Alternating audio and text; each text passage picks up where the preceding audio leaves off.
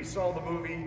We're not going to give you any spoilers tonight from the Triple B experience. This is the first time that I'm with these gentlemen, and I don't know. I'm going to have to go see it again, but it's a very, very good movie. Well, you seem like you're at a loss for words. I am a loss for words. What about you? You're never at a loss for words. I am too. There's a lot to take in right off the bat. For me, it wasn't a home run, honestly. Oh no! Was it a triple or a double? I don't know. Really, I don't know how I feel.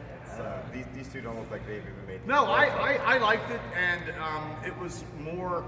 It's not a superhero movie.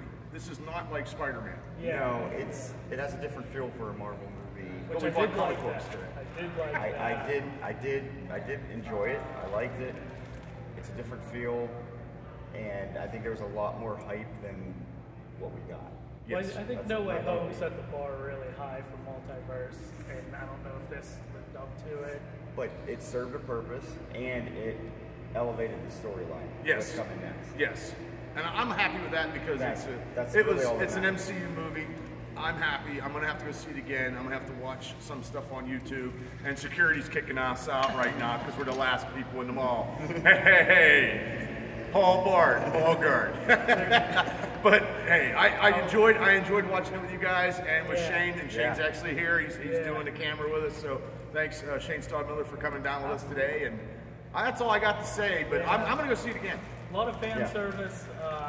Definitely needs digested again. Not a terrible movie by any means. No, I thought it was a good movie. Yeah. And it served a purpose. It elevated the storyline to where it's going to ultimately go. We think it's going to go. Yeah, yeah.